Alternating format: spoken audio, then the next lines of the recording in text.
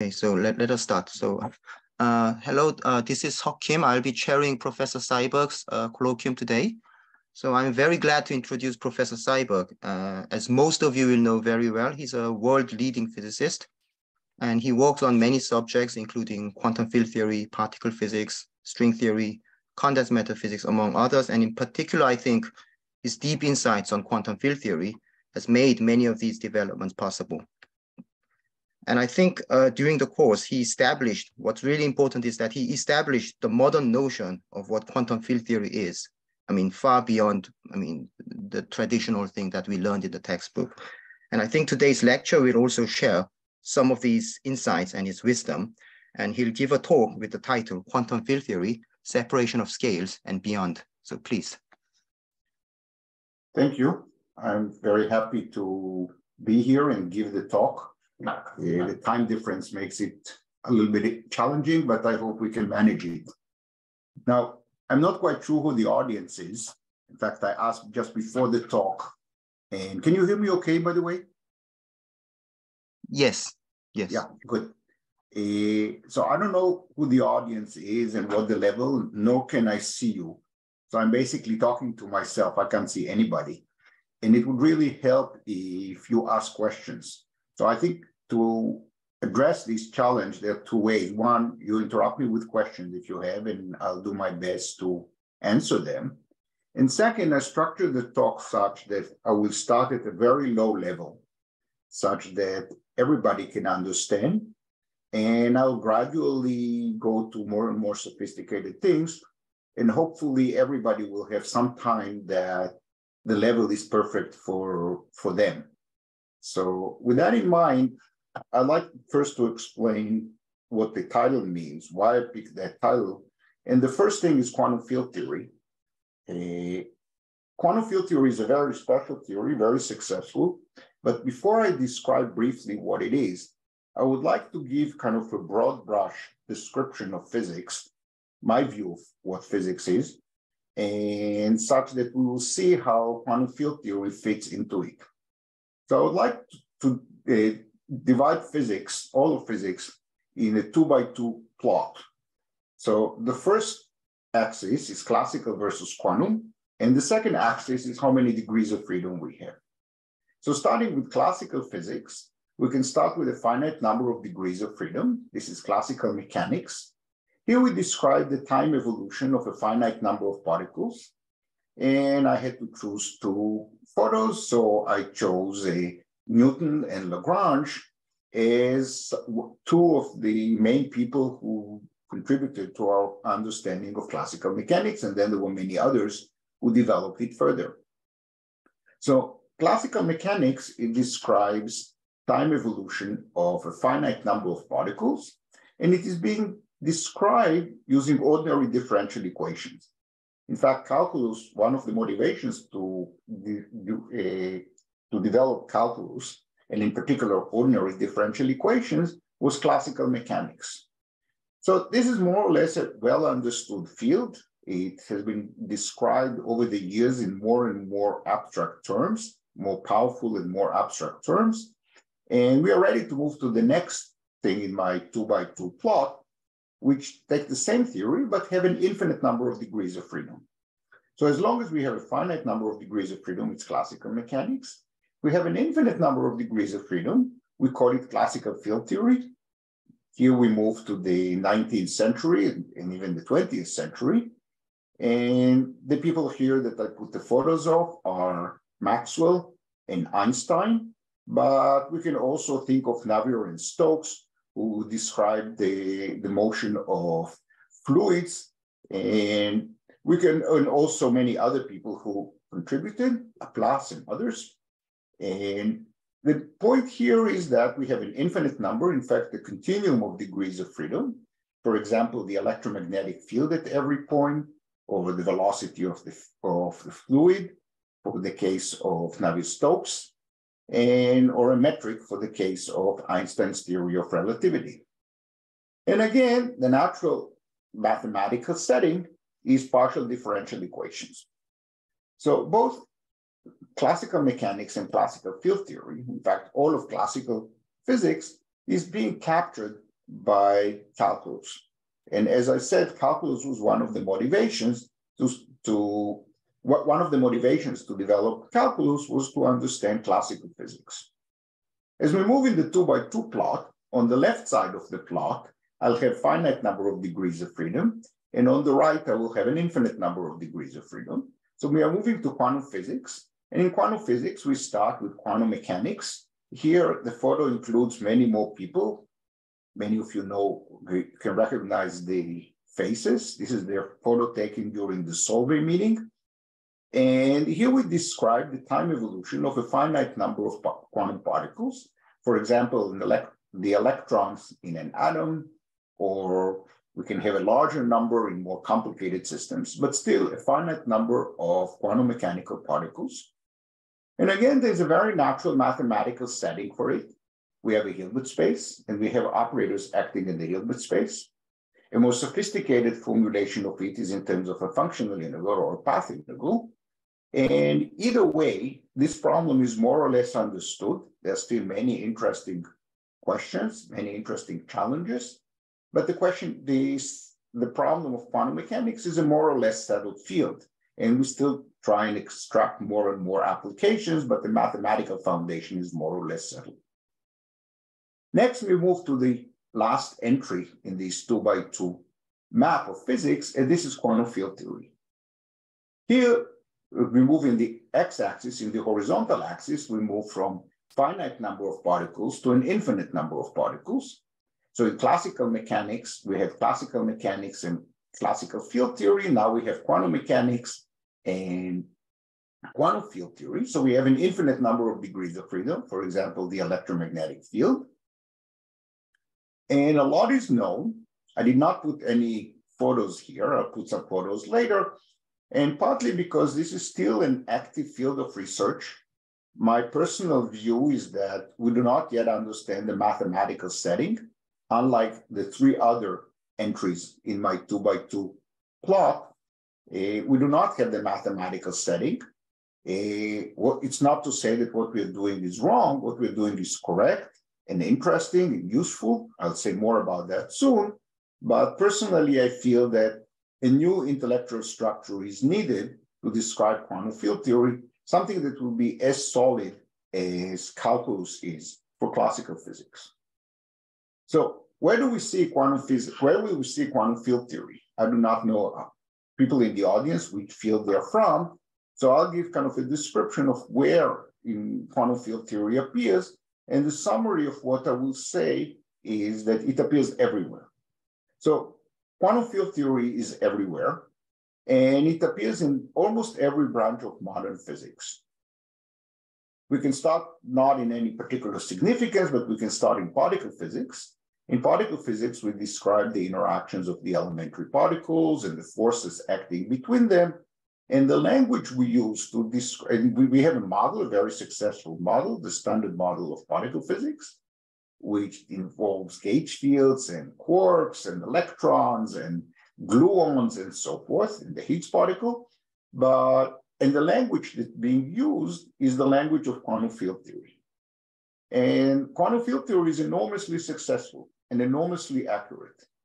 Here is an example of the success in the theory. Every electron is like a little magnet, and we can calculate and measure how strong the magnet is. And in some natural units, this is the theoretical prediction for the magnetic moment of the electron, how strong the magnet is. And this is the experimental measurement. As you can see, there's spectacular agreement between them. Every digit here, as we move more and more accurate description, every digit probes our understanding of physics in more and more detail. Like the one here and the one here really probe the details of how we think of quantum electrodynamics, both quantum mechanics and the electromagnetic fields. And as we add more and more digits here, they probe our understanding of the weak force and the strong force, and the fact that we can perform such an enormously accurate calculation and such an enormously accurate experiment is a statement that we really know what we're doing. So some people criticize quantum field theory that it's not mathematically rigorous. This is valid criticism. But on the other hand, we clearly know what we are doing because this is clearly a spectacular success. No other branch of physics comes even close to such agreement between theory and experiment. And there are several lessons we can learn from it. One is in the fact that we have the ellipsis here. We should really do both the calculation and the experiment better to have more and more digits here so that we probe our understanding of physics better and better and make sure that no surprises are present. We also see that the experimentalists are ahead. They have more significant digits than the theorists. So it means that the theorists should work harder. I should add here before we continue that recently there were some rumors that a similar calculation for a muon. The muon is a heavier cousin of the electron. It also has a magnetic dipole moment. It's also like a little magnet. And there are some digits at the end here do not quite match between theory and experiment. And the jury is still out on whether this is a real discrepancy or there's just a mistake in the calculation or maybe a mistake in the experiment. So I'm not going to say much about that. The second place quantum field theory appears is in condensed matter physics. Yes? Professor Seiberg, so elementary question, when we calculate this electron dipole moment, we should subtract out divergences. So regularization, renormalization, dependence affect this value, or I mean, this is completely independent of the subtraction of this value? Yes. Yeah, that's an excellent question. When we do calculations in quantum field theory, there are divergences and they have to be handled, and they have to be handled correctly. And where they are handled correctly, they lead to this prediction. So this prediction is totally unambiguous. And the fact that we have such good agreement between theory and experiment tells us that we really know what we're doing, and the way we subtract all these infinities is correct. The modern way of thinking about quantum field theory actually involves no infinities. Infinities are only kind of a way of doing the calculation. The more modern way to understand it is never anything infinite. We're just dealing with finite quantities. And I'll say a few words about that later. I see. And thank you for asking. If there are other questions, please interrupt me. The second place quantum field theory appears is in condensed matter physics. In fact, the development of quantum field theory over the past several decades, so almost a century now, it was really hand in hand between condensed matter physics and particle physics, where ideas from one discipline inspired developments in the other discipline. And I cannot imagine this enterprise without the close influence or the cross-fertilization between particle physics and condensed matter physics. So in condensed matter physics, quantum field theory is being used to describe the long-distance properties of materials. What kind of phases materials can have, and what are the phase transitions between them? So we start at short distances with some electrons, and they interact and so forth, and it could be very complicated.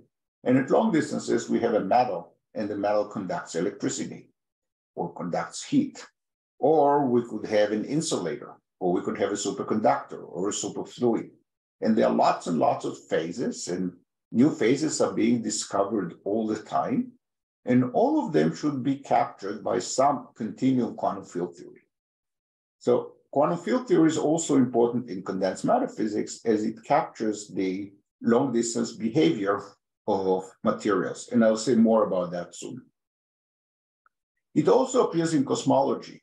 When we discuss the early universe theory of inflation, how the universe expands, and all the details that are associated with that, the language that we use is the language of quantum field theory. And it also appears in string theory and in the study of quantum gravity. And this is really the main tool we use in modern developments in quantum gravity and string theory. And quantum field theory appears here in different places. It appears on the string worldsheet. The string is a one-dimensional object. As it evolves in time, it sweeps a two-dimensional worldsheet. And we have a theory living on that two-dimensional worldsheet as if it is a theory with one space dimension and one time. Also, the low energy approximation of field of string theory is given by quantum field theory. Quantum field theory describes what happens at very low energies where gravity is not important. And using the more modern development of gauge gravity duality, quantum field theory is even used to describe the whole theory itself, the whole complete theory, not a truncation of the theory, not an approximation, but the full theory. So every one of these bullet points deserves a whole talk, but I'm not going to go into it. So we mentioned that it appears in particle physics. We mentioned it appeared in condensed matter physics, in cosmology, and in string theory, but also in mathematics. Over the past several decades, quantum field theory has had enormous impact on mathematics, especially geometry and topology, inspiring many developments, addressing new questions. So it's clear that quantum field theory is very important. It appears everywhere, and it has implications to different branches of physics. It is still an active field of research, and there are a lot about it that we're still surprised. We're surprised when we learn this, how it works. And I personally think that something very exciting is still hiding, and I encourage the younger people in the audience to be interested in this field, because I'm quite certain that in the coming decades, this field will continue to blossom. So let me focus on one particular aspect of quantum field theory, which is particularly important, and I would like to discuss it from various perspectives. And this is the issue of separation of scales. Now, separation of scales is the statement that at different length scales, we have different descriptions of nature. So I wrote here that it happens in physics, but in fact, it happens in all of sciences, including social sciences. And I will say more about that momentarily. We have different effective descriptions at different length scales. And I'll give examples soon. There are several ways of thinking about it. One of them is it's a simplification. We can study what happens at one length scale, independent of the details at other length scales. We can study physics at the length of, say, 1 meter, and we don't need to understand what happens at the scale of the whole universe. We don't need to understand cosmology to understand the physics at 1 meter. Nor do we have to understand atomic physics or even particle physics to study the physics of 1 meter. So this is the simplification of the story. It's independent of the details at different length scales. I would like to say that this means that nature is kind to us. It's kind to us because otherwise it would have been totally hopeless. If in order to describe physics at the length scale of a meter, like when you have a particle, say a ball rolling on an inclined plane, or when Newton studied apples dropping from a tree, he was fortunate that he did not have to understand all the details of the solar system and all the details of atomic physics at the same time. Otherwise, it would have been hopeless to find what's going on. In philosophy, this separation of scales is known as reductionism. We constantly reduce what's going on to more basic rules at shorter and shorter distances. So we study what happens at one length scale, and then we try to understand, we explore what happens at shorter distances, such that our earlier understanding of what happens at longer distances becomes a consequence of the better understanding at short distances. We reduce the problem, hence the word reductionism, to the more basic rules, the rules that operate at short distances. Let me give some examples. The first example is something that was very important early on, thermodynamics. People discussed thermodynamics long before they knew of statistical physics. Notions of temperature, entropy, free energy, and so forth were defined and understood long before we knew that this describes statistical properties of material. So there was an effective description of thermodynamics, which was later understood as kind of an average of the fact that at shorter distances, we have many degrees of freedom and lots of fluctuations, and thermodynamics is the effective description at longer distances. Another example that I've already alluded to is that of hydrodynamics. I mentioned the Navier-Stokes equations as differential equations, partial differential equations that describe the flow of a fluid. So if fluid flows, we have how the velocity and the density could change if it's compressible. If it's not compressible, the density cannot change. And we have some differential equation of a smooth material or smooth flow. In fact, nothing really flows. If you look at it at short distances, there are atoms there, lots of atoms, and they bounce around and they move in all sorts of directions. And the dynamics is quite complicated because there's so many degrees of freedom. What hydrodynamics gives us is an effective description, describing some averages of the motion. And it's much simpler than keeping track of all the fundamental degrees of freedom. Giving another example from a different line of work, I wrote epidemiology here. Recently, many of us became interested in epidemiology for obvious reasons. And there was a pandemic, there still is a pandemic, and we can study it at different length scales. We can study it at the most microscopic scale, where there are viruses and they have an RNA, and by understanding the RNA, vaccines can be developed. We can also study the pandemic and the rules of how we behave with respect to each other.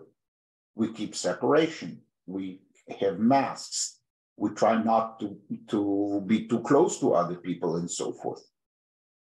And we can also study it at the longest scale, like restriction motion between countries. Now, in order to understand how far we have to be from each other, we do not need to understand what happens at short distances when we study the details of the structure of the virus. Nor is this affecting the rules of closing countries and restricting flights. So we see that at different length scales, we have different descriptions, more or less independent of most of the details at the other scales, although they influence each other. So some details are important, but most of the details are not important as we move from scale to scale. In the context of quantum field theory, this separation of scales, that the theory is simpler or our understanding is simpler if we focus on one scale, is known as the renormalization rule. And if I had to choose two people to put here, I put Wilson and Weinberg. There are, of course, many others who also contributed to it. And in the context of quantum field theory, this is not just a philosophical, qualitative idea that we can separate things between scales. It's a very quantitative phenomenon, and we can use that to write equations and to turn that to be a powerful tool that allows us to predict values of various experiments that we can perform. So we have different theories at short distances and at long distances. So in the coming slides, I'm going to talk about the relation between what happens at shorter distances and what happens at longer distances. So we're can I ask a question, please? Sure. So this separation of scales, should I take it as an empirical fact, or should there be a deeper reason? That's an absolutely fantastic question. And that's really the topic of this talk. Okay. So far, for centuries, it was a fact. I don't know if I should take it as a principle or as a consequence, but it is a fact that has been extremely helpful because we were lucky that it existed and therefore we could make progress. And we constantly make progress exploring what happens at shorter and shorter distances and at longer and longer distances. To steal my thunder, I'm going to say now that in a few slides, this will no longer be the case. I see. So if you ask me, well, I'll talk about that in much more detail. Okay, thank you. Okay. So far, it is a fact, it's a fortunate fact that has been very helpful. And yeah, let me leave it at that. And later you can ask your question again. Sure, thank you. Yeah. I have a question. Yes. This separation of scale, or the in the broader perspective, can I understand it is that if you have a large number of numbers, there exists a measure called a central mean or something that is a good representation of these large number of measures. So does it my question, I suppose, is, does it naturally stem from the behavior of a large distribution, maybe of degrees of freedom, of numbers, etc.? In general, it's not. There's no reason why this should happen.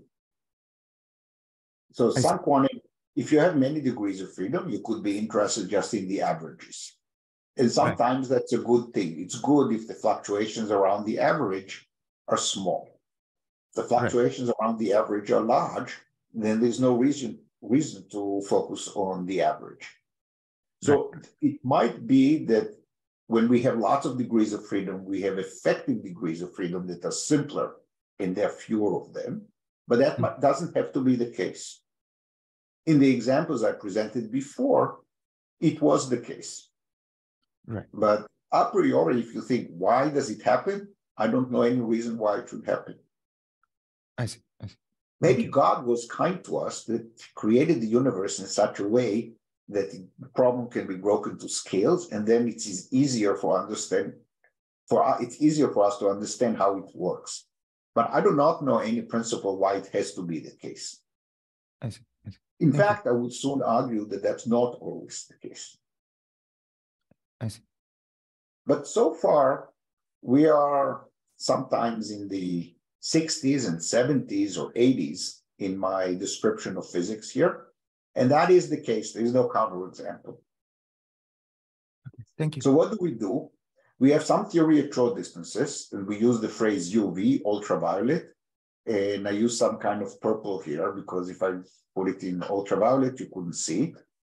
In long distances, we refer to it as infrared, and I put it some kind of a red. Again, if it had been infrared, you couldn't see it. So when I say UV, it's the theory at short distances. If I say IR, it's the theory at long distances. So we formulate the problem at short distances, and we ask ourselves, what is the effective theory at long distances?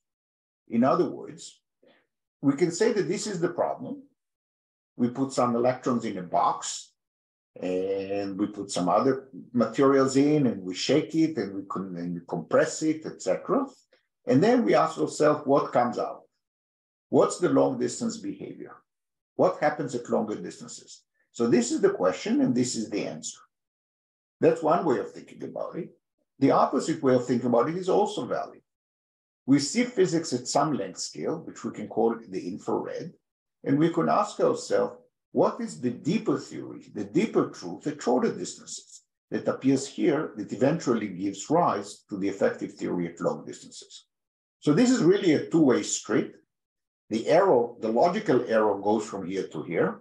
This is more fundamental than that. This is the question, this is the answer. In condensed matter physics, we usually go this way. We know what's going on at short distances. We have some atoms and so forth, and they interact. And then we would like to predict the phase of matter. But we can also go the other way around. We have some new phase of matter. We'd like to understand what's the short distance theory that gives rise to it. In particle physics, we put now the standard model of particle physics here, and we would like to understand what's the deeper truth, what happens at shorter distances that gives rise to it. In the past, before the standard model was known, people looked at, say, pions and hadrons and electrons and so forth. This was the effective theory. And the standard model turned out to be the short distance theory that gives rise to it. So this is what happens at short distances. This is what happens at long distances. And one way of thinking about this whole setup is that we scan all possible ultraviolet, all possible short distance systems, and we would like to find what are the possible long distance behavior that we can find here. And the nice thing is that the infrared theory, the long distance theory, is independent of most of the details of the short distance theory. Technically, it's called universality, because a lot of changes here at short distances have no effect at long distances. This is the simplification that we get. We can study what happens at long distances with very little information from short distances. Most of the details here do not matter. For example, if we have lots of molecules and they flow together, we don't need to know where every molecule is at every moment. All we are really interested in is some kind of average of the flow. So the infrared theory is independent of most of the details, and that's why it's very efficient. And the term we use is an effective description. It's effective because it is effective. We don't need to do all the complicated work. We have easier equations to work with. And one example of this is that the short distance theory could be on a lattice. We have a lattice. In nature, we have crystals. And at long distances, it looks continuous. If you look around yourself, you sit on a chair. There are atoms in the chair. And the chair looks pretty smooth. It looks like a continuous material, even though at shorter distances, there are atoms and there's a lot of structure there. All the roughness of short distances is washed out by the time we are at long distances. An example to keep in mind is the approximating a sum by an integral. We can define an integral by thinking of it as a sum and then taking a limit, or alternatively, we can say that we have a sum and we approximate it by an integral. This is this two-way street from the UV to the IR. And I'll say more about that soon. So what can happen? So we start at short distances, we say with some electrons, and we find ourselves at long distances with some phases. So here is a rough classification of the phases that we could find. So we start at large but finite volume. There's some Hamiltonian, and the Hamiltonian has a spectrum. So we diagonalize the Hamiltonian, there's some spectrum of the Hamiltonian. One class of models are known as gapped of massive theories. An example is a free massive particle. We have free massive particles. We have a ground state, that's no particle at all. Then we can have one particle and it can have various momenta. We can also have two particles, three particles, etc. And we can have a unique ground state, or there could be several degenerate ground states. And the physics that describes them comes under the name of topological field theory. So we can be interested in the whole thing, that's the full quantum field theory, or we could be interested only in the ground states, which are captured by a special quantum field theory known as topological field theory. The second possibility is that the gap closes, namely, we do not have a separation in energy between the ground state and the first excited state. It's called gapless models or massless models. Examples are free massless particles. For example, photons are massless. And when we have photons, we can have a photon with very, very low momentum. And then it has very, very low energy. So photons with very long wavelengths have very low energy. And the energy is really bounded by zero. But for arbitrarily small energy, we have a state in the spectrum. And this could be a theory of free particles, free photons. This is electrodynamics without matter. But it could be more complicated, like various other theories that are gapless. And here the technical term is conformal field theory. So there are different field theories labeled by an adjective. It's topological or conformal or gapped or not or gapless, all depending on the behavior that they exhibit.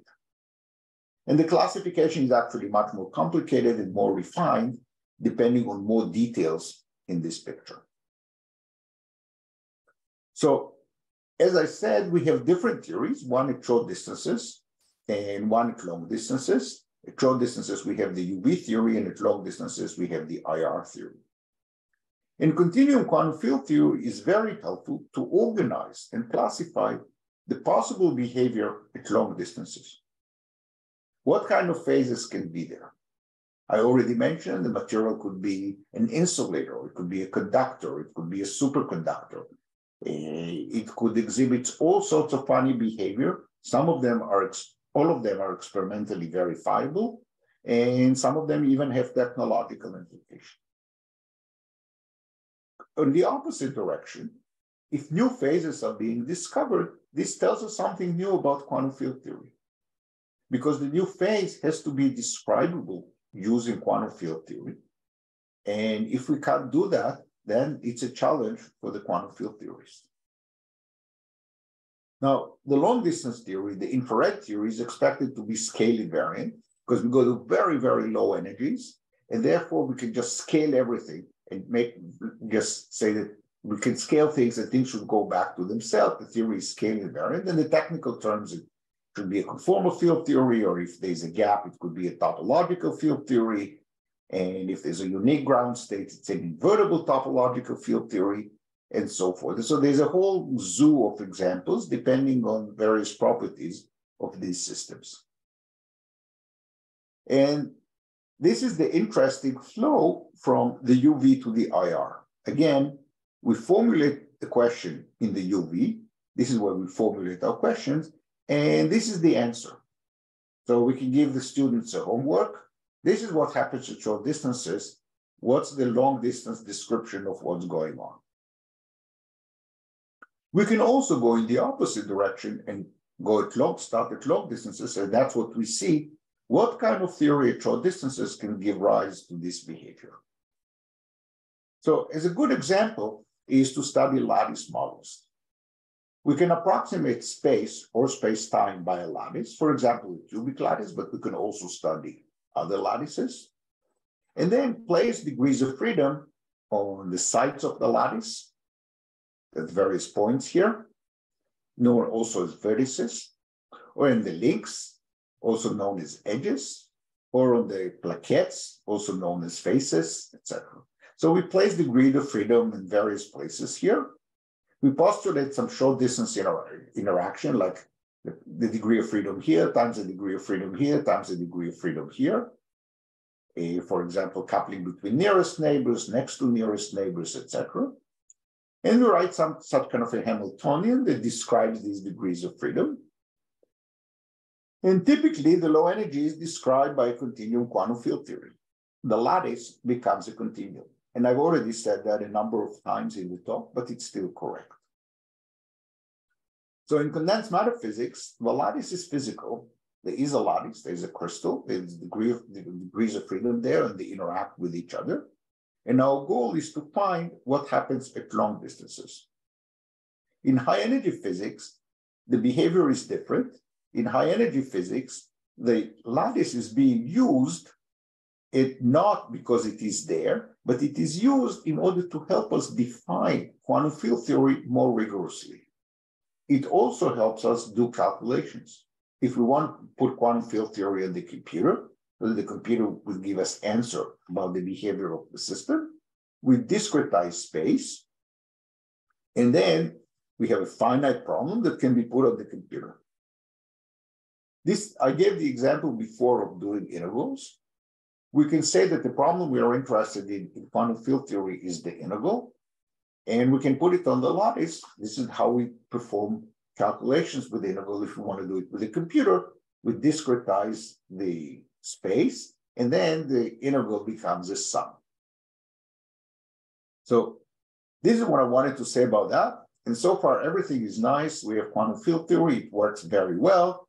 And we have this separation of scales, and the UV and the IR do not talk to each other. Well, I've already mentioned that life is not so simple, and we can have UV-IR mixing.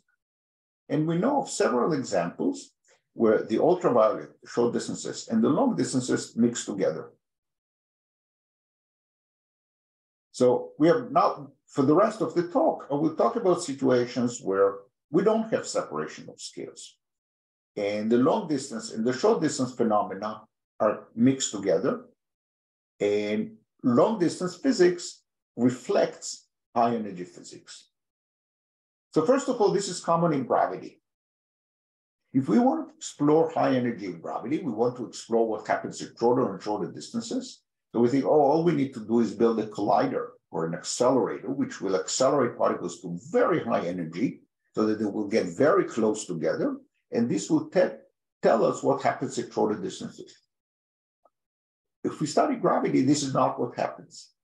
As we try to concentrate a lot of energy in a small volume, rather than telling us what happens at short distances, we create a black hole. And the more energy we pump in, the bigger is the black hole. And as it is getting bigger and bigger, it hides from us what happens at shorter distances. Also common in gravity, especially in its string theory description, is that we have various dualities relating what happens at long distances and what happens at short distances. And many questions and confusions in quantum gravity circle around this issue, circle around the fact that in the context of gravity, we do not have complete separation of scales. Now, separation of scales cannot be completely wrong because it's true in the universe. It's true in quantum field theory. It's true in our description of the system. But it's not as simple as I described it. But a diehard could say, yes, this is all because of gravity. Maybe in a theory of gravity maybe in a theory without gravity, this cannot happen. So the first sign that this is not the case, namely, we can have mixing of UV and IR even without gravity, is by studying string theory and take a limit of string theory when Newton constant goes to 0. If we take such a limit, if Newton constant is 0, gravity doesn't exist. So this is a way of decoupling gravity out of string theory, and we are left with a theory which is not gravitational. Typically, it's quantum field theory, but certain peculiar examples exhibit UV-IR mixing. So by studying string theory, that's something that happened over the last few decades, people came across various situations where the short distance and the long distance physics are completely mixed together. And I'm not going to discuss it in detail, I'll just list them. One class of examples is known as little string theory. It's a non-gravitational theory. It has no local operators. It exhibits T-duality. That's more more technical. The upshot of it is that long distance and short distance are completely mixed together. And the second example is field theory in a non-commutative space. This comes out very naturally out of string theory. In this case, a dipole, the degrees of freedom are dipoles, and a dipole with high momentum is large in space. So as we try to make the dipole have larger and larger momentum, the dipole grows in space in another direction. Also, if we compare this theory on a non-commutative space on a theory with a commutative space, the theory on the non-commutative space has fewer UV divergences, and instead it has new IR divergences. So somebody asked me earlier about these divergences that needs to be regularized in quantum field theory. On a non-commutative space, there are fewer divergences, but instead we have new infrared divergences. So I'm not going to say more about it, except to say that UV-IR mixing exists in gravity for sure. It also exists in various examples that came out of string theory, which have nothing to do with gravity, and telling us it's kind of a warning sign that maybe this UV-IR mixing is quite common. And maybe we were fooled by thinking that it never happens. It had guided us over the years. It was very helpful, but it doesn't have to be the case. So somebody asked me before, does it have to be the case? And the answer is no, it doesn't. Here are some examples. And for the rest of the talk, I'm going to talk about some exotic lattice models that also lead to UV-IR mixing. These are systems on a lattice with short distance interaction. They look completely innocent, and the UV and the IR mix together. Was there a question? Yes, please. Can I ask a question about this string theory and T-duality things? Can I understand that separation of scale fails just because the scale itself is not well defined? That's correct. So the question actually doesn't exist in that case. That's correct. So it's not well defined, but you can try and define it. The point is that what you call big is something I would call small. And what you call small, I will call big. So there's an ambiguity. It's well defined, but there are several definitions, and they're not the same. I see. Okay. So maybe that's a rather peculiar example among the many examples that you have given. Well, in the context of gravity, it's very common. But the examples I gave here are theories without gravity. It's true that they started their life they started their lives as situations in string theory. But in the end of the day, there's a theory without gravity, and the UV and the IR mix. And there's no clear separation of scales. Okay, okay. Yeah. The examples I'm going to talk about now are even more conventional. Okay, Conventional okay. in the sense that, well, in the sense that I will soon make precise. But again, the UV and the IR mix in a non-trivial way. We can go to lower and lower energy. There's nothing wrong with that. And we can explore what happens at low energy by just not pumping a lot of energy into the system. But we will see the system will be very sensitive to what happens at short distances. Okay, thank you. So over the last several years, many exotic models of various kinds were found. This is a list of some of them. It's called Lifshitz theory. The details are not important, and I'm going to discuss some of them in a little bit more detail. And the main thing about these theories is that they do not have a standard continuum limit. Even I can define them on the lattice, there are various definitions of them. If you look at them superficially, they look totally innocent, but their long distance behavior is not captured by a standard continuum quantum field theory. And the challenge in this system stems from their peculiar properties. So let me mention some of the peculiar properties. First of all, these systems are characterized by unusual symmetries. They have global symmetries of the system that are dependent on the position, unlike ordinary global symmetries.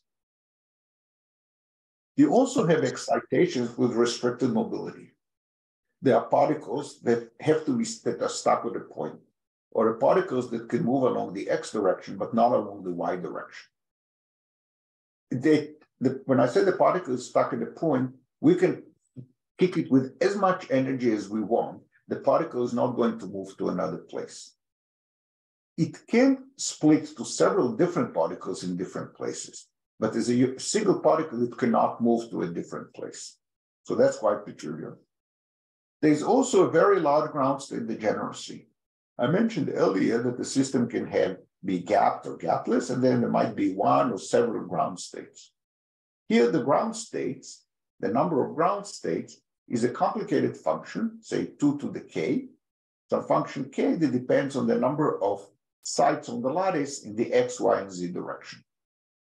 And as we try to take a limit and the number of sites goes to infinity, the number of ground states can also diverge. It could be finite or it could be infinite. And I will soon give examples. We have all sorts of phenomena of UV-IR mixing, where long distance phenomena are very sensitive to short distance details. And there are many other peculiarities. So here I just threw on a slide some of the peculiarities of this system. I'll soon discuss them in more detail. So this leads to a whole bunch of questions. Are these peculiarities related? So these are different examples. They look totally different. My view is that these are the examples that people stumbled on. For all we know, there are many other examples exhibiting even more bizarre properties. So are these peculiarities related? Not all examples have all the peculiarities. So it's clear that we don't understand that completely. How should we think about such theories? They fall outside the standard framework of theories that we usually study, like quantum electrodynamics.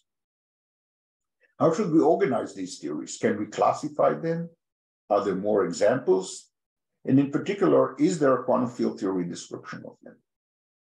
So let me go in a little bit more detail and describe some of these peculiar examples. This was not the first one that was found, but it's one that is relatively straightforward to describe. It's known as the X-cube model. So we have a lattice, and we put a qubit or a Z2 spin on every spatial link. So there's a degree of freedom, which is a spin either up or down on every link. And the Hamiltonian is a sum of terms associated with cubes and terms associated with sites. So for every cube on the lattice, we take sigma 1, the matrix of Pauli, and we multiply on the various links around the cube. And for every site, there are three terms in the X, Y, and Z direction. So this is in the Z direction. We multiply sigma 3 on all the links around that site, which are in the XY plane. So don't try and follow the details. It's a lot of work to actually extract the physics of this model. But what I want to emphasize is this is an innocent-looking local Hamiltonian. There's a finite dimensional Hilbert space on every link. There are some interactions between neighboring links, between nearby links. Nothing looks unusual here. It does not look that different than, say, the Ising model, where there are Z2 spins on every site and the nearest neighbors interact with each other. So this model has many peculiar features. One of them is that on a lattice with Lx, Ly, and Lz sites, say with periodic boundary conditions, there is a huge ground state degeneracy. The number of states is 2 to a power, and the power grows linearly in the number of sites. So the entropy, which is the logarithm of the number of states, grows linearly in the size of the system.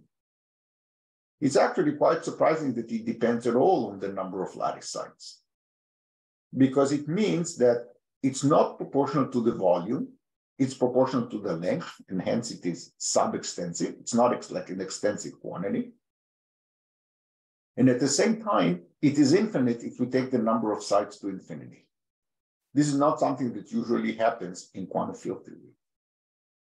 So if we take any continuum limit, we take the lattice space equal to 0, the total number of sites to infinity, holding the length of the system fixed, we get an infinite number of ground states. And this ground state degeneracy, and these ground states reflect short distance physics. The only way to get such a large number of states that depends on how many sites the system has means that the ground states reflect short distance physics. So if we make Lx bigger by 1, we add one more layer of sites. What happens is that the total number of states is multiplied by 4, according to this formula. So it's not just we add one more state, the whole thing is multiplied by 4. So it's a huge ground state degeneracy, and it reflects UVIR mixing. The spectrum is gapped. And furthermore, if we deform the Hamiltonian a little bit, the long distance physics or the low energy physics does not change. So the model is robust under small changes. So you don't even need to study the particular Hamiltonian that I wrote down, or precisely the Hamiltonian that these people wrote down. You can deform it by a little bit, and the answers don't change. The model also has localized excitations with restricted mobility. There are particles that are stuck at a point. There are linons, the particles that can move along a line, say along the X or the Y or the Z direction. And there are planons, these are particles that are restricted to a plane. And there are also excitations that can just move freely through the system. So what we see here is that these things that I mentioned before, we have large ground state degeneracy, sensitivity to short distance physics, and particles with restricted mobility. A more peculiar example was actually given earlier by Ha. He studied a model which has 2 qubits at every site, so putting 2 spins at every site. And there are 2 kinds of terms in the Hamiltonian, one multiplying 1 tensor sigma 1 around the cube, and the other multiplying 1 tensor sigma 3 around the cube in a particular pattern. The details are not important, don't try to follow them. What I'm emphasizing here is that this is, again, an innocent-looking Hamiltonian. The Hamiltonian, it looks like short distance, small, finite Hilbert space per site, and short distance interactions. And the model is very peculiar. Again, we have excitation with restricted mobility. The ground state degeneracy is even more crazy than in the previous example. The number of ground state is 2 to an exponent, and the exponent is a function of Lx, Ly, Lz, the number of sites. And this is a complicated number theoretic function. And it's complicated even when Lx equals Ly and Lz. And what's more peculiar is that it's not monotonic in L. We can take various values of Lx, Ly, and Lz, so that it grows linearly in L. But we can also take sequence of L going to infinity such that this K is finite. So the behavior as a function of Lx, Ly, and Lz is erratic. We add one more layer of sites, and the total number of ground states drop to a small number. We add one more, and it grows to an exponentially large number. This means that the limit Li goes to infinity is ambiguous. We cannot ask what happens as we take L to infinity, because the answer depends on how exactly we take L to infinity. So which sequence of values do we take L to infinity? And of course, it raises the question, is there any continuum limit? Is there any continuum description where all the L's go to infinity? The third class of examples that I want to mention is examples due to I have a question. Yes? Sorry. So it might be a naive question. So for these fractons, can I see from the Hamiltonian as what is really breaking this isotropy? I mean, what chooses this particular plane or particular line for you? Can it be seen from the Hamiltonian, or is it something more? Okay, so that's a very good question. If you just stare at the Hamiltonian and you didn't do hard work, you cannot immediately tell that it's going to exhibit this behavior. So there are Hamiltonians that look very similar. Okay, you don't multiply this time that, but you multiply them in a different form, and it does not exhibit the peculiar behavior. So I do not know how to say a priori that such behavior is going to happen. I see. These models that I presented are actually solvable. You can completely diagonalize the Hamiltonian and know the spectrum. And as you do that, you find that it exhibits this behavior. But you first have to solve the system. There are more sophisticated methods that you can identify their symmetries and then see that something is going like this is going to happen. But you still need to work. It's not obvious.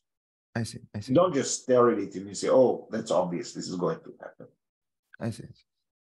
Okay, thank you. So the other class of models were written down by Pretko, and that was followed up on earlier work, the continuum on the lattice by Shu and others, who tried to generalize electrodynamics. So in electrodynamics or in Maxwell theory, we have a scalar potential with gauge symmetry that is shifted by d0 alpha. Alpha is the gauge parameter. And in electrodynamics, there's a vector potential, which transforms by a derivative of spatial derivative of alpha. That's the gauge symmetry of electrodynamics. And what these people said, let's put a tensor here, a symmetric tensor, rather than a vector. So it's not a vector potential, but it's a tensor potential. And we could play the same game that is being played in electrodynamics. We can form electric and magnetic field by acting on these guys with derivatives in such that the alpha drops out. So we can transform Aij or A0 and Aij and Aik. And these E and B field, electric and magnetic fields, do not transform when we perform the transformation. And we can write a Lagrangian, which is E squared minus B squared, or we can write a Hamiltonian, which is E squared plus B squared. And this system is exactly solvable, and it's massless, and it's very similar to electrodynamics. It has kind of photons, but the photons are excitations of where they are plane waves of these potentials. Now, this is how the fields transform under the gauge transformation. And because of that, there is Gauss' law. In ordinary systems, Gauss' law is the statement that the divergence of the electric field is the charge density. In these systems, since E has two indices, we have to take a double derivative.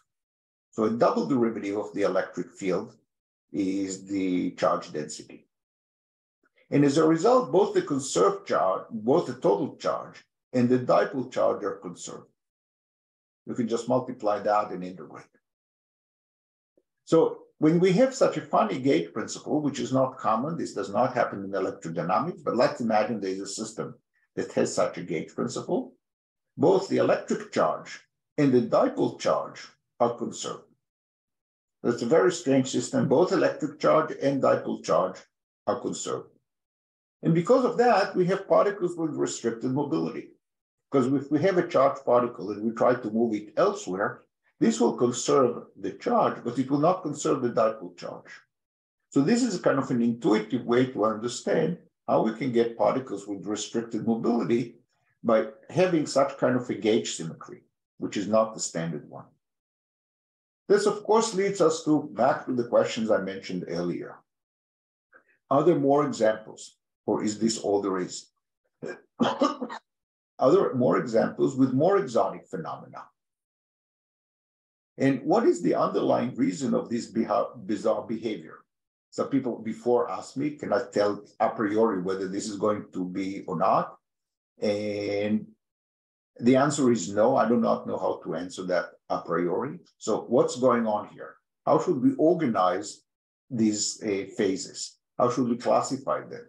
They are clearly outside the standard framework that we have been studying for decades now of continuum quantum field theory capturing the long distance behavior.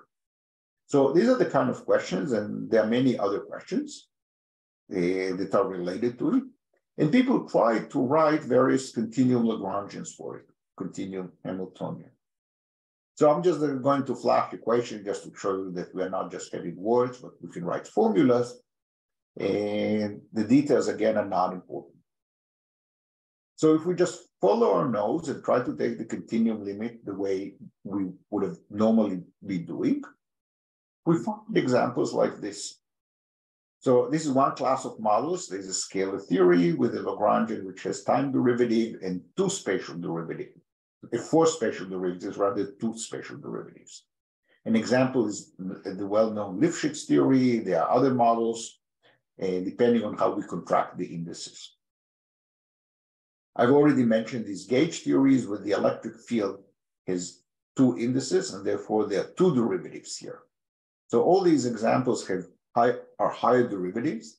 Some low number terms with low number of derivatives are absent, but then we have terms with higher derivatives, and the terms with higher derivatives eventually lead to the peculiar behavior. We can also write various terms, Simon's theories, and it's a very rich subject, and there are many other examples. And the common thing to all of these is that the high derivative terms lead to important subtleties.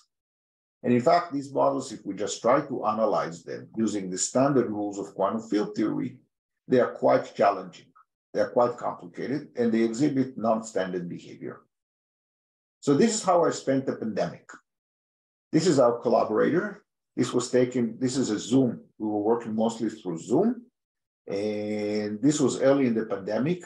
I'm sitting in my chair in my office, the same place I'm sitting now. But at that point in time, I did not yet know how to put a background so you could see the office, my true home office behind. So the questions we studied are, what do such quantum field theories mean? When we have such high derivative terms, it turns out that the theory is quite complicated. And because of this particular structure of the higher derivative terms, we need to study various discontinuous field configurations. That led to very subtle global structure. How are fluxes quantized? What are the operators of the theory? What are the defects? How should we think about all these examples? What is the precise relation between the continuum theory and the underlying lattice model? After all, we would like to describe a particular lattice model, and we found studying a particular continuum model. Are they the same or not the same? Does the continuum model that we write down, what does it have to do with the original lattice model? What does it capture? What does it not capture? So we found many results. Some of these questions we could answer them. And we found many results about many models, but we don't have a universal answer. So what we learned is that typically the continuum theories have more symmetries than the underlying lattice models. That's true even in standard systems. It's often the case that in the continuum we have more symmetries. For example, on the lattice, we have symmetry under lattice translation, which is a discrete operation. In the continuum, we have symmetry under continuous translation. Also, on the lattice, sometimes we have fewer global symmetries than in the continuum. So one thing we found is a new set of lattice models that exhibit more symmetries, and they are closer to the continuum theories. These models are easier to analyze and are also closer to the continuum. And we have done that, for example, for this X-cube model that I mentioned earlier. Another thing we realized that starting with the lattice, we can study two different limits. One limit is what we can call the continuum limit. We take the lattice spacing to 0, the number of sites to infinity, holding the length fixed. That's the normal limit we take when we want to study continuum quantum field theory in finite volume. So when people say simulate quantum field theory on the computer, say they study the strong force, or QCD, on the lattice, that's the limit they take. The lattice spacing going to 0, the number of sites to infinity, holding the total size of the system fixed. Another limit we could take is the thermodynamic limit. Hold lattice spacing fixed and take the number of sites to infinity.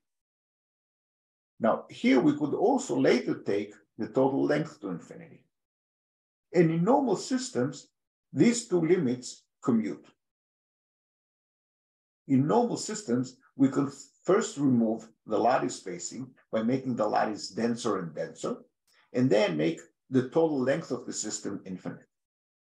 Or we could first take the total number of sites to infinity, and then take the lattice spacing to 0. In normal systems, these two limits commute because they reflect different physics. Here, they do not commute. So this is quite peculiar that removing the UV cutoff and removing the IR cutoff are two non-commuting limits. We can also study other limits, and as we take other limits, we find even more different theories. This is clearly telling us that we have some UV-IR mixing. We formulate a theory on the lattice, and we try to remove the lattice, and depending on how we remove the lattice, we get different answers. That's the sign of this UV-IR mixing. So we started with a big description of what quantum field theory is, how it fits in general in physics. I had this 2x2 block of a classical versus quantum and finite number of degrees of freedom versus infinite number of degrees of freedom. I said how wonderful, how marvelous quantum field theory is, how it works very accurately. It is being used in different branches of physics. I described it as the language of physics. It allows us to classify phases. So we formulate something at short distances and we find something else at long distances. And as we go to long distances, quantum field theory works well. And it works well because of separation of scales, because the UV and the IR don't talk to each other. And then I showed examples where this is not the case. So let me summarize the talk. Quantum field theory is everywhere. It appears as the language of physics. I think nobody's going to dispute this fact. This is just a fact. It's enormously powerful. It appears in different branches of physics, and it's clearly the language we use. And a fundamental property of quantum field theory, this separation of scales. I said that it's not even for quantum field theory, it's for all of knowledge. This is this reductionism, where we have different effective descriptions at different length scales. And one consequence of that is that most of the details of what happens at short distances, most of the details of the UV theory do not affect the long distance infrared behavior. So that's the standard thing. That's what you study in your quantum field theory course. Now, if you're a little bit more sophisticated and you study some gravity and string theory, you learn that in gravity, that's not the case. In gravity, the UV and the IR mix together, and that's very common in string theory. In fact, there are some examples where we start in string theory, we remove Newton's constant, we find the limit without gravity, and that limit without gravity also exhibits mixing between the UV and the IR. So the UV and the IR are mixed together even without gravity. So this subtlety, this peculiarity, this non-standard or this exotic behavior can arise even in a theory which does not have any gravity. So this has nothing to do with gravity. And then came these lattice models, which look even more conventional. So the other examples, the earlier examples, we started with a model of gravity with decoupled gravity. Now we have models of gravity never appeared.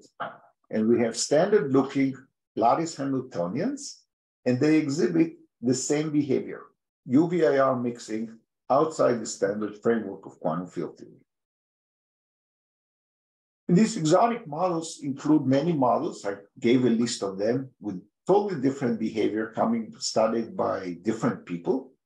And they exhibit different interesting properties, which reflect, among other things, this UVIR mixing. And this is the large ground state degeneracy. Sometimes the behavior of the number of ground states is such that there isn't even a well-defined limit as we take the number of sites to infinity. The number of ground states, as we take the number of sites to infinity, the number of ground states varies in an erratic way as a function of L. The observables change at the length, or the size of the lattice. So we can, when we compute correlation functions, the correlation functions vary at very short distances, even when we look at very long distance behavior. So we study correlation functions at long distances, and we move the operators a little bit, and the results change dramatically. Also, we have these excitations with restricted mobility. The excitation with restricted mobility also reflect some UVIR mixing, but I don't have time to explain why. And all these peculiarities seem incompatible with the framework of quantum field theory. They do not occur in standard quantum field theory, so it's really a challenge for quantum field theory. So what did we do? We analyzed non-standard quantum field theories. And these non-standard quantum field theories were characterized by funny behavior of their derivatives. We didn't have standard two derivative terms, but the leading term had four derivatives. And all the peculiarities came from these four derivative terms, and I gave examples. In these theories, these Lagrangians, or these Hamiltonians, they capture the universal properties of the lattice model. We managed to capture some, but not all, of the peculiarities of the system using the continuum theory. They reproduce the long-distance physics and the properties of probe particles. So that's very exciting, but clearly many more puzzles remain. As I said, I don't think we fully understand even these theories.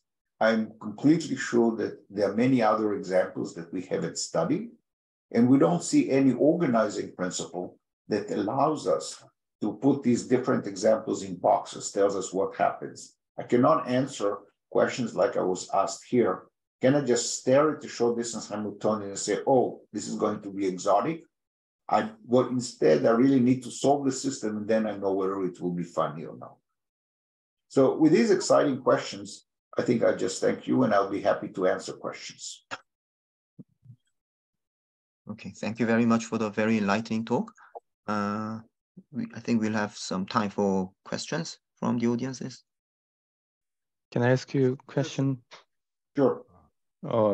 Even for ordinary QFTs, if the theory is on a torus, then high temperature and low temperature behaviors must be related, isn't it? Yeah, so high temperature probes what happens at high energy. So it's clearly different than what happens at low energies. But if the theory is on a torus, then because the modular invariance. This is a Euclidean torus. Okay. Yeah, good. Now I understand your question. When you say the theory on the torus, you mean we have a Euclidean space-time torus. Yes, yes. Right. So I think you have in mind a conformal field theory. This is the long-distance behavior of some more microscopic model. So at short distances, you have some complicated model, say a lattice or whatever you. And at long distances, we have a conformal field theory. And there you can ask the question you ask. In fact, it is scale invariant. So we can dilate the whole system and the answers don't change. What I was talking about is to compare this conformal field theory that you're talking about to some microscopic model. So at long distances, we have some systems, say on the lattice, say the Ising model, and it has spins. And if you look at space is not continuous, space is discrete, and there's some degrees of freedom and so forth. That's what we have at short distances. If we look at long distances and we limit ourselves to the low-lying states, then we see the scale invariant behavior of the Ising model. I'm at the critical point of the Ising model. I see the scale invariant behavior, and space becomes continuous. And now I can put it on a torus. I can do all these interesting things. And what I find at long distances is really independent of most of the details at short distances. For example, I can say at short distances, I have some nearest neighbor interactions between the spins, but I can also add some next to nearest neighbor and next to nearest neighbors. And there's an infinite number of coupling constants I can put on the lattice. And once I tune to the critical point, it's the same critical behavior independent of all these other couplings. So on the lattice, there's an infinite number of couplings, and most of them are irrelevant. This is actually a very well-defined technical term that most of the details of what happens at short distances, most of these details are gone and are not important at long distances. This is what we normally have in quantum field theory. Okay, what we have in these systems is different. And a lot of the short distance behavior remains important at long distances. Thank you very much. Okay, Sokbom raised his hand. Can you ask? Yes. So thank you very much for your talk. So at the beginning, when you started mentioning this UV-IR mixing, you mentioned how, in case of quantum gravity, you can use, duality actually has proved useful. So my question is, concerning the recent examples of UV-IR mixing, do you also see the possibility of making use of this duality transformation, or do you think that, actually that cannot be a general principle for some reason? Okay, so in the context of string theory, we know of dualities. We know of dualities that mix long distance and short distance. This is a fascinating aspect of string theory. And I think we understand it, but I'm completely convinced that we should be able to understand it much better. Our understanding is incomplete because it's very surprising. And the very fact that duality is surprising tells us that we don't fully understand it. Now, you could always say that in the context of string theory, this is quantum gravity. The notion of distance would be an emergent notion. Don't really know what distance means. There isn't really an energy momentum tensor, so we don't know how we measure distances. So all this is for gravity. And if you're a physicist who is not interested in gravity, then say, okay, I don't care. Now, what I'm telling you is that these things can happen even without gravity. And it is interesting, first, because these things happen, and these are systems that can exist. Some of them might even exist experimentally. But also, I think it is telling us something exciting about quantum field theory, something exciting we didn't know before, that such a thing can happen. And if we are really fortunate, this whole thing will also shed light on duality, because it will explain how different scales can mix together. So I'm just speculating here, I don't know, but the fact that all these things that happen in different places have some things, the details are completely different, but they have some of these things in common. And the things that are in common are the opposite of this tradition of reductionism, of this going scale by scale. I think this is fascinating, and maybe this will teach us, maybe one of these things would shed light on something else. Okay, thank you very much. Okay, Stefan? Hey, hi, thank you for the nice talk. Yeah, my question is maybe related to the previous one. So you mentioned these symmetric tensor gauge theories. I was wondering, so a symmetric tensor is obviously, we know the metric is a symmetric tensor. So does that suggest if we have some like UV lattice model of some of these theories, can that be a sort of candidate for a UV completion of gravity? Okay, very good question. In fact, the original motivation for the study of these symmetric tensors was to do exactly what you just said. So this was an attempt to get gravity out of a lattice model. This was the original motivation. You just look at these papers. The original papers did not know that they lead to fractals. That this came later. Personally, I think that getting gravity out of a lattice using this symmetric tensor is totally misguided for a number of reasons, which if you want, I can elaborate on. But independent of whether it gives gravity or not, these models do not give gravity. Let me just put that immediately clear. They have nothing to do with gravity, but they are interesting on their own right. And as such, they should be studied. One way to see that is to just look at the gauge transformation. Let's see if I can get to the slide. The gauge transformation law of the, oops, there's something wrong with my computer. It's here. If you just look at the gauge transformation of the fields, look at these equations. These are the gauge transformation laws. These are not the same as the gauge transformation laws in gravity. Right. So these fields do not transform like in gravity. Right. So, but as I understand, there's also, say, the vector charge theory, and that transformation law looks a lot closer to, say, linearized diffeomorphisms. Yeah, that's correct, but the high order corrections are completely different. The important thing is that X doesn't transform. In all the hallmark of general coordinate transformation is that the coordinate transforms. And here the coordinate does not transform. Okay. X is X. You do not do reparametrization of X. Right. Yeah, and that's actually why I think that all these things to find out as a theory of gravity are misguided. Let me say it differently. In the theory of gravity, you don't really have an energy momentum tensor. In the theory of gravity, energy is measured at infinity. The local energy doesn't mean anything. In fact, it's a gauge constraint. These systems have an energy momentum tensor. They have an Hamiltonian density. So it can't possibly be a theory of gravity, right? This is the Lagrangian, and there's a Hamiltonian, which is E squared, Hamiltonian density, which is E squared plus B squared. And it exists. It's an operator in the theory. It makes sense. In the theory of gravity, there is no energy density. It's not a good operator in the theory. It's not gauge invariant. So it's a fascinating theory, but not for gravity. Okay, I see. Thank you. Maybe Kiso?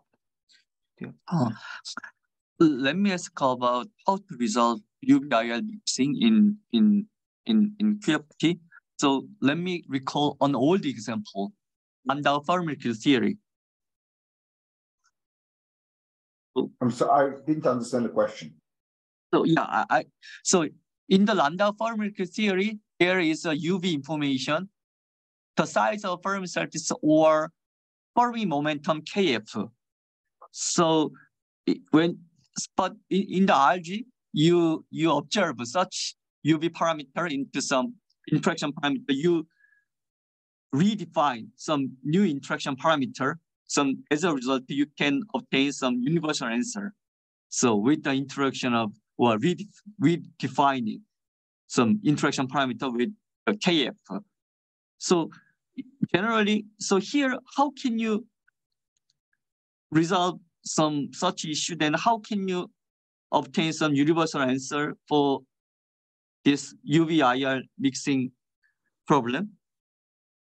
So in Landau-Farmer-Kiel theory, so there is also UV-IR mixing expressed and also the KF. So, but redefining, observing such KF into some interaction parameters and RG, some new parameter appears without any UV information. Finally, I mean, already observed. So then you obtain a universal answer. So here, how can you? Okay, so first let me say the UV-IR mixing is not a problem. It's a property of the system. You might not like it, you might love it, I don't know, but it's not a problem. It's not something that you have to get rid of. But if you have UV-IR mixing, it's not easy to predict, universal way, the IR physics. But even sometimes, even if you have some UV information, UV cutoff or something, for example, in nonlinear parametric theory, you have KF. Then even if so, you have some universal answer, redefining some parameters, observing such UV information into the interaction parameter. Right. So that's right. So the theory of short distances still includes, in these examples, still includes more details than the effective theory of long distances. So this is still true. The surprise is that the long distance theory includes still a lot of information of the UV. And the correlation functions change as you change the position a little bit, even at low energies. And it's a little bit different than Landau theory. Landau theory has if you look at the theory near the Fermi surface, if that's what you're talking, I believe that's what you're talking about. Yeah. Then it has some of the same peculiarities, but there is a way of formulating the behavior of near the Fermi surface in a way that fits the standard picture of the renormalization group. This is mostly work of Shankar, and then expressed in high energy, the more quantum field theory terms, and then expressed using quantum field theory language by Joe Polchinski in his Stasi lectures. And it does have some of the feel of the same UV-IR mixing, but the effects here are much more dramatic in the sense of the large ground state degeneracy, the peculiar symmetries, the fact that the UV and the IR limits do not commute. So this is a different beast, and the examples that I presented are also different. And I do not know how to give a coherent description of all of them where you could say, these are the various options, that's all that can happen. I think such a story does exist, but I don't think we know. I see. One more. If you have higher derivative terms, if you introduce some quantum fractions by some deforming such a theory, for example, scalar theory, then lower derivative term may be generated to destabilize such a theory in principle? That's a good question. Yeah. So high derivative, so low derivative terms might be relevant operators that destabilize it. But in some of these cases, this is not the case. And in the gap system, first of all, in the gap systems, there are no local operators at all. And if there's no local operator at all, it's not even, there aren't even any relevant operators. So in the gap systems that I presented, these two examples that I presented, and there are many others, there are no local operators that can destabilize it. How about symmetric tensor case? Yeah. So we can go through one example at a time. In the symmetric tensor theory, as I presented it here, is not gapless. I said I was talking about the gapped ones. I see. In the gapless one, it's different. But even in the gapless ones, when you take this limit, this continuum limit, one of the ways of taking the continuum limit, it's actually stable or robust, and there are no relevant operators that could ruin it. What is the origin? There's another notion which is common in quantum field theory for a system to be stable, where it's stable with respect to a certain symmetry. So you impose a symmetry and you're allowed to fine-tune operators provided there's a symmetry that guarantees it. And in this case, there is a symmetry that excludes the low derivative terms. So depending on what kind of game you play, if you're willing to impose a symmetry, then all these dangerous terms are absent because of a symmetry. But are they not generated by? Even if you don't want to impose a symmetry, in some of these continuum models, depending on how you take the continuum limit, these terms are not present. And finally, in the most exciting models, the models are gapped. And once they're gapped, you could check whether there are local operators acting in the space of ground states, and there aren't any. And if this is the case, the model is completely stable. That means that I can change the Hamiltonian a little bit. There's a neighborhood, it's not just a point. There's a whole neighborhood in the space of coupling constants when I get this answer. This neighborhood might be small, but it's not zero. It's not measure zero. It's small, but not measure zero. So you wanted to ask more about that, or? Well, it's okay. I see. Yeah. So, but is any possibility to generate some quantum fluctuation generate such terms? Well, I've told you something about the answer, right? Quantum fluctuation. I've already taken all the quantum fluctuations into account. I solved the system. This is the ground state. Now you could ask a proper way to ask this question is not whether quantum fluctuations would change, because this is the answer. The proper way to ask the question is, imagine you did not start with precisely this system, but you change the coefficients at short distances a little bit. How will the answer at long distances change? So solve the system again with slightly different coefficients at short distances. What will the effect of this change in the coefficients be at long distances? That's a way to ask the question. To what extent is this behavior that we see at long distances, to what extent is it robust under small changes of the coefficients at short distances? And you can formulate this question several different ways. Number one, we limit ourselves to changes of coefficients such that a certain symmetry is preserved. If that's what you're doing, then all of these models are robust. All of these models are stable. But now you could say, well, I don't want to impose these symmetries. I want to add more. Then some of these models are stable and some of them are not. Many of the gapped ones are actually completely stable. You can add whatever operator you want at short distances, provided the coefficient is small enough. I see. Yeah, thank you. Okay, so Jacob, can you ask a question? Yeah, Shalom Nati. I would like to mention that there are other domains in physics that there is no separations of scale at all. And for instance, if you talk about chaotic systems, then I don't think that one can even phrase it in terms of scales and mixings. There is no notion like that. And the other very important physical systems is turbulence. That is also systems that I don't believe that one can consider separation of scales, because one gets different scales from very different scales that one input. So I think that these are very major physical systems that these ideas of separations of scale do not apply. Well, I know very little about these systems, and if there are more examples, we should study all of them. Is this Kobe? Yeah. Hi, Nati. Hi.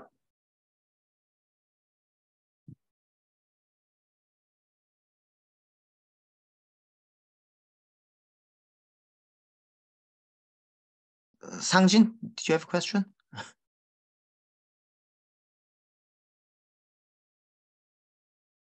You should unmute. You should unmute your mic.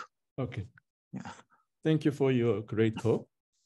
Thank you. If not all the higher derivative theory has a UVIR mixing, do you have any intuition what should be the other origin of your, continuum theory to have the UVIR?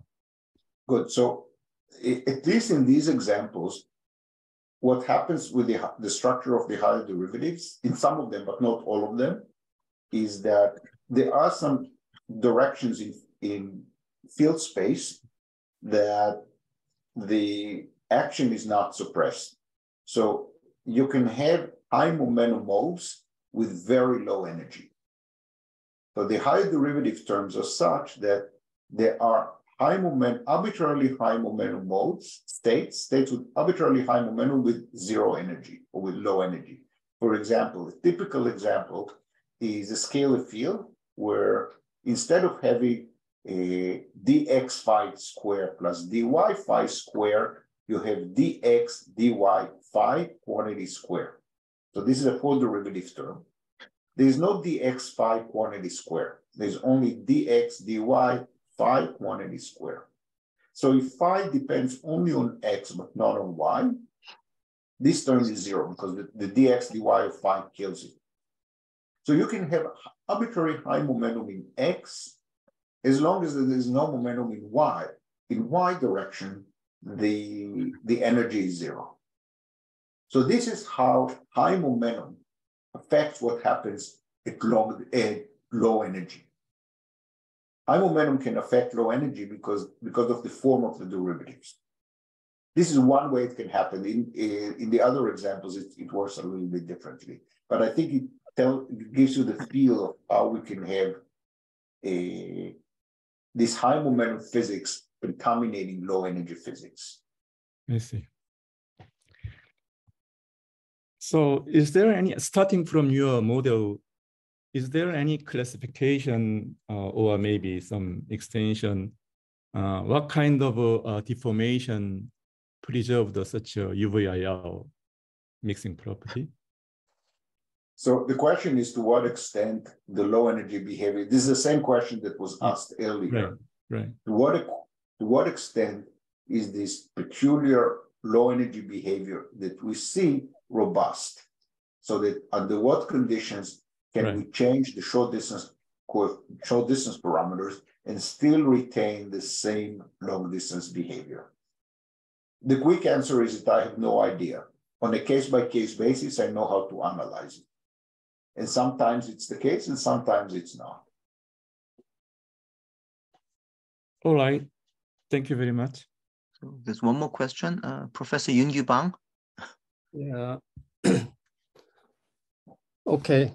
Thank you for very insightful talk.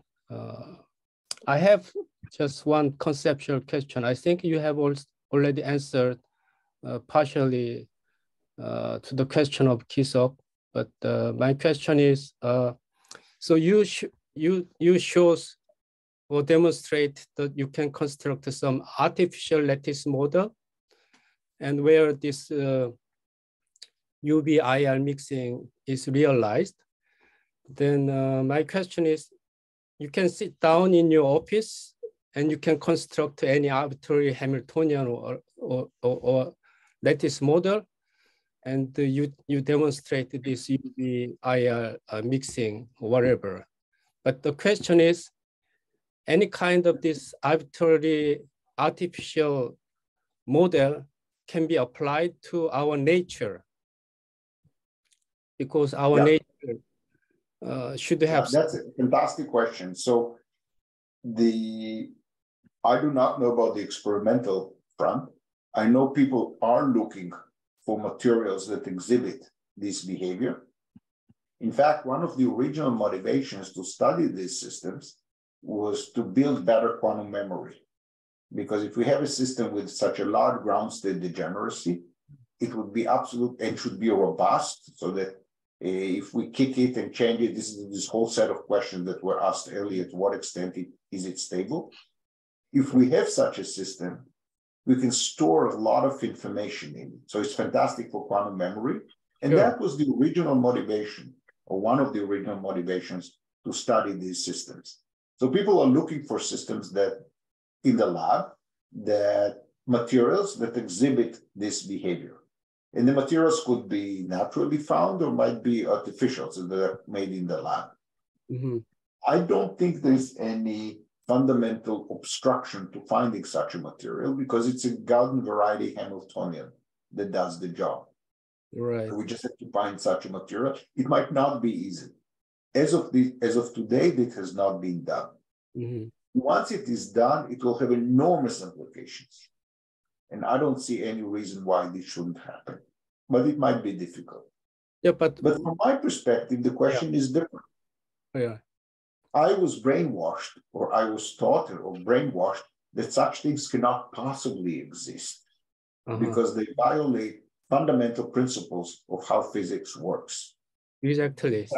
Somebody asked me at the beginning of the talk, is this a principle of nature or not? Exactly. That's my question. Yeah. Sorry? That's my question. So when you construct any artificial model, you have to think about, in order to apply this model to our nature, you have to obey some general symmetry or principle like a causality or unitarity and some. These models are causal and unitary. Yeah, these models satisfy all the standard principles that you know and love. I see. They do not violate any of the standard sacred things in physics. Mm-hmm. All of them, including the ones that come out of string theory or the ones that appear here in lattice models. Right. So they don't violate the basic principles that we know in love. They do violate some things that we thought were always true, but they're not always true, as these examples demonstrate. I see. Now, if we can also find them in nature, that would be a nice bonus. But for me, the mere existence of these examples is shocking. And I think that studying them will teach us something new about how quantum field theory works. How phenomena with high momentum that reflects short distance can affect behavior at low energies. But if you extend your argument, if you extend your argument to the, for example, in your last example, two limiting process saying the lattice constant A and the number of lattice, if you take two different limit, you have different result. So if I apply the same principle in time dimension, you make lattice realization along the time axis, and you have same property taking different limit, then you may violate causality, isn't it? Well, all these things are done only in space. So the funny limits are not, time is treated in a conventional way, and the funny limits are only in space. So this does not violate causality.